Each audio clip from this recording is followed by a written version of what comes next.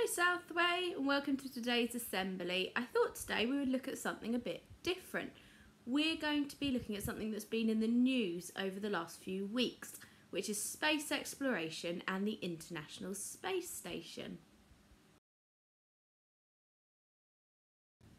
Space, the unlimited or incalculable expanse which all matter, objects and events occur. Who understood that?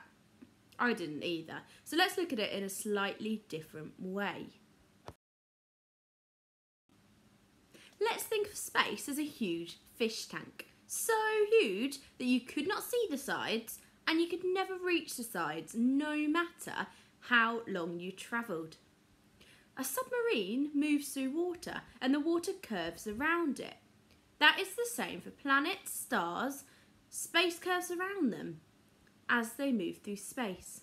The universe is made up of space and all of the bodies, planets, stars, moons, asteroids, comets, dust and clouds within it. So some of you would have seen the International Space Station, the ISS, in the news recently. So I thought it would be good to have a look at what it is and learn a little bit more about it. So the International Space Station is the biggest object ever to be flown in space. It travels around the Earth at an average speed of 27,700 kilometres per hour, completing 16 orbits per day. At night, we can see it easily from Earth as it flies 320 kilometres above us. 16 countries, including the USA, Russia, Japan, Canada and many others, work together to build the space station. So if you have not gone out at night to go and see it, you should. On the ISS website, it tells you when it will be above us, and so you can spot it travelling through the skies. The International Space Station weighs almost 400 tonnes. That's the same as about 100 elephants, and it covers an area as big as a football pitch. It would have been impossible to build the space station on Earth and then launch it into space into one go. There is no rocket big enough or powerful enough for that. So to get around this problem, the space station was actually taken into space piece by piece and gradually built in orbit, approximately 400 kilometres above us.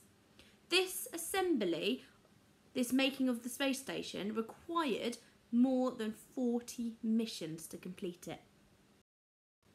So this is a very special year for the International Space Station. This is the 20th year of astronauts living and working there. The first 3 astronauts moved in on November the 2nd, 2000 and lived and worked there for almost 5 months. Since then, more than 200 people have visited the station. So the crew that are up there now is called the Expedition 63 crew.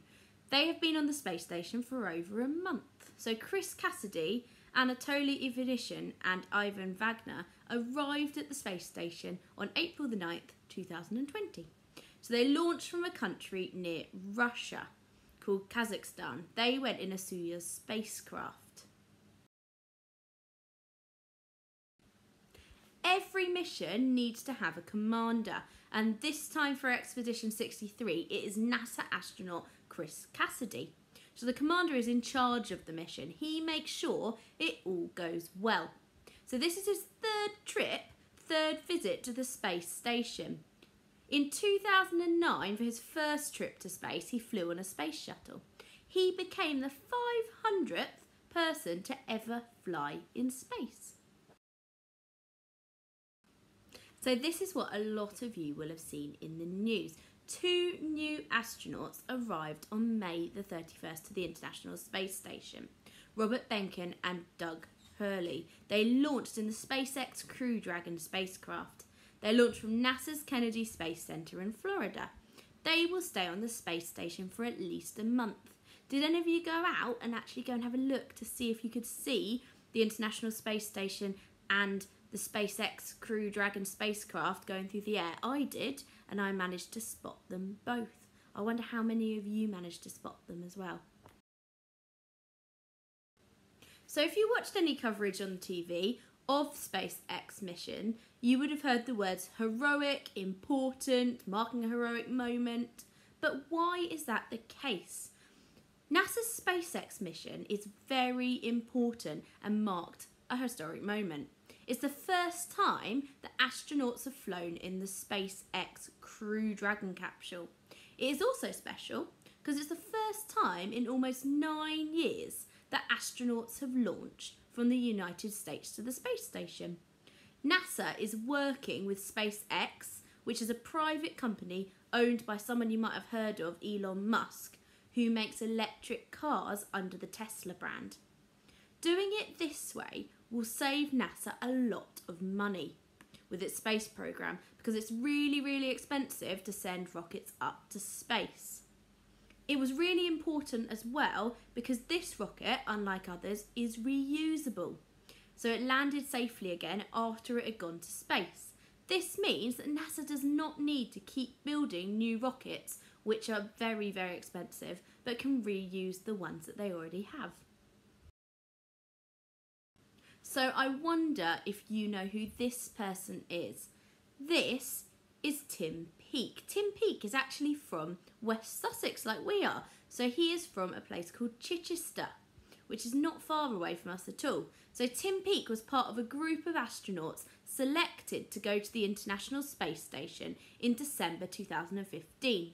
He was the first British astronaut from the European Space Agency to live on the International Space Station. So I thought it'd be good to have a little look at him because he did some really interesting things while he was in space. So while he was on the International Space Station, he experienced many challenges. He experienced living with almost zero gravity, which meant that he floated around with no sensor up or down. He ran the London Marathon on a treadmill in space. He remotely steered an Earth-based robot. He was involved in a 3-hour spacewalk, and he conducted many experiments and was in touch with schools over the UK. During his time on the International Space Station, Tim missed being with his family and said that one of the things he was looking forward to back on Earth was the feeling of rain, which to us might seem a little bit funny, as normally we want the sun, not the rain, but he actually missed the feeling of rain. I thought it would be interesting to watch a little video about Tim Peake and his time on the International Space Station. Tim Peake floating through the Destiny laboratory here. Major Tim Peake, the first British man to live in space. During his 6-month stay, he circled Earth 16 times a day, enjoying a view of our planet that few get to see. The space station is a remarkable place to live and work, and it's very exciting. You're always being challenged, you're never bored, and so it's a great place to be.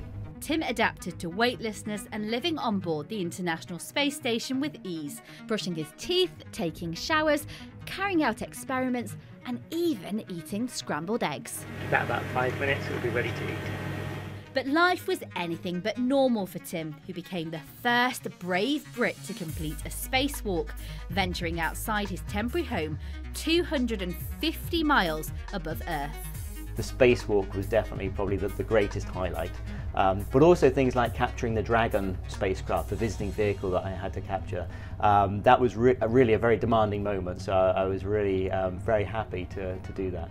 He also ran the London Marathon, setting the world record for the fastest race in space, and was named in the Queen's birthday honours list. But after 6 months of flying high, Tim began his journey home, hurtling down through the atmosphere 4 times faster than the speed of sound. You need to be ready for it. If you're not ready for it, then it will really take you by surprise. It's very loud, and it's a number of bolts going off, just like a heavy machine gun. And actually the spacecraft rocks, and then kind of you feel it get thrown aside. And yes, there's flames come past at first, because as you start to re-enter the Earth's atmosphere, anything that can burn on the outside of the spacecraft will burn. Actually, the windows start to burn over and to start to brown over as well. But you're expecting that. You've been told about it. And after that, he was probably hungry, right? The first meal was actually on the aircraft that was bringing me back from Kazakhstan. and I was delighted because they had prepared some British tea bags for me. So I had a cup of tea with a little bit of salad, cheese and biscuits. And that's all you actually want because you're still not feeling great. So it was really just kind of simple foods. But to have that first cup of tea on the aircraft was really great. And then afterwards I went for pizza. It's great to be back to see friends and family, but you know, I've had a chance to look back at some of the photographs and reflect on the mission, and it was just truly a wonderful experience. And here we've got another video. This time, this is one of his experiments that he did for a primary school while he was in space. So he did some classroom lessons from space, and this is one that he did. There are a couple of other things I can do with the water up here, so let me show you. Here we go.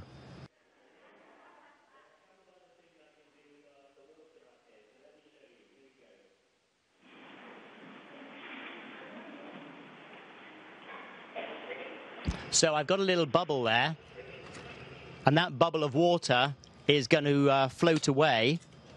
But I also have with me 2 bats, which are just like table tennis bats, except these bats are hydrophobic, which means they resist the water, so the water doesn't stick to them. They're like non-sticky bats, which means that you can actually play space ping pong. There you go. We can have games on a Saturday and play space ping pong. Now, something else I'm going to do is I'm going to make this bubble a little bit bigger. I'm going to add some water to it, and then I'm going to put in a fizzy tablet and show you what happens when we put fizzy tablets in water up here.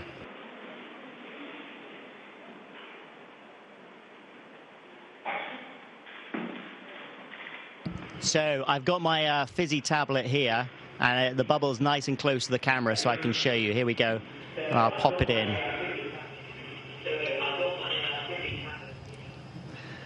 And there you can see the bubble is starting to grow.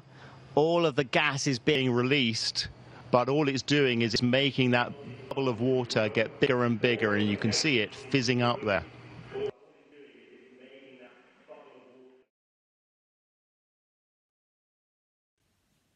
After the astronauts' time in space, they then have to return to Earth. So imagine if I was trying to throw a ball from one side of the field to land in a bucket that I had placed on the other side of the school field. Imagine now that that ball represents the space capsule and the bucket represents the space capsule's landing spot on the Earth. So the Soyuz space capsule that Tim Peake was in started its journey about 400 kilometres above the Earth, and it travels at about 28,000 kilometres per hour and ends its journey to Earth at a speed of 0 kilometres per hour. The Earth is continually turning on its axis as day turns to night and back to day. So if you thought that it'd be hard for me to get that ball into the bucket, imagine how much more complicated and dangerous it is to get a space capsule back from space on time and land in the correct spot.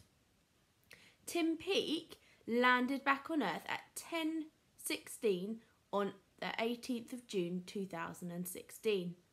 On his return to Earth, Tim Peake said that the journey back was the best ride I've ever been on, adding, "The smells of Earth are just so strong." Tim was selected as a European astronaut for several reasons. He had the right experience, he had a high level of fitness and the right qualifications, but he also had something else.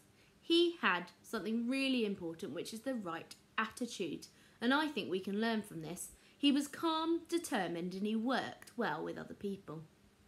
These are all good qualities for us to develop in our own lives. If we're in a sports team or a club, or in fact any aspect of our lives in school, teamwork and determination are essential if we're going to succeed. One of the reasons that Tim Peake went to space was that he wanted to inspire the next generation.